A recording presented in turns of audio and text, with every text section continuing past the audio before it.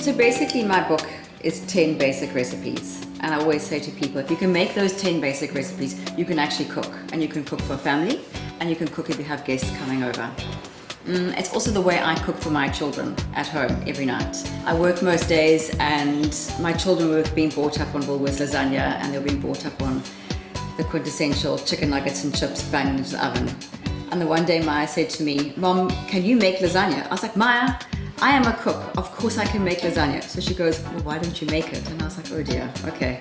It's got to that point, I need to actually up my game. And I had no excuse, I'm a qualified chef, it's what I do every single day, and obviously I want my children to eat healthy, nutritious food.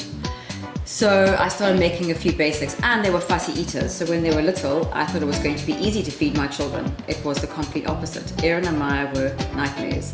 So I learned very early on how to hide good ingredients in their favorite foods.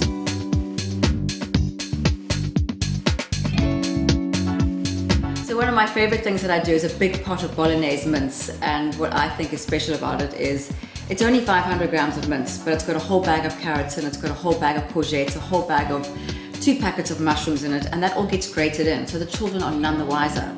Also, what I've started doing is adding 2 cups of lentils, red lentils. So they've got the flavor of the meat that comes through, but they also have all the nutrition of all the veggies. And then what I do is I freeze bags of that mince, and I put it into the freezer, and if I've got a busy week or a busy day, before I go to work, I take out a bag. I know it's going to be defrosted when I come home. I say to the girls, bolognese for supper, or do you want it on toast? Do you want it in a wrap? Do you want it on a couscous? So lots of things that I can do with that mince. And then with the book, I've taken it a step further and made the meals a little bit more, not so much complicated, but a bit more interesting, and not just Erin and Maya's bolognese that we have on a Monday night after a frantic day.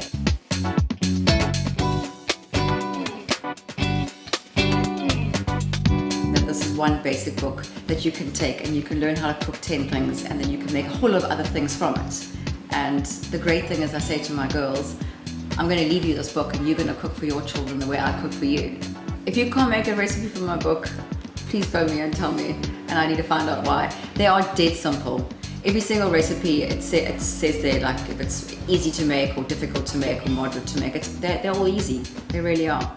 And I've also simplified them so there's not loads of points, like the method is put all the ingredients into blender, blend together, and do X, Y, and Z. So not like step by step by step, it's just plain and simple and straightforward. And the way I cook.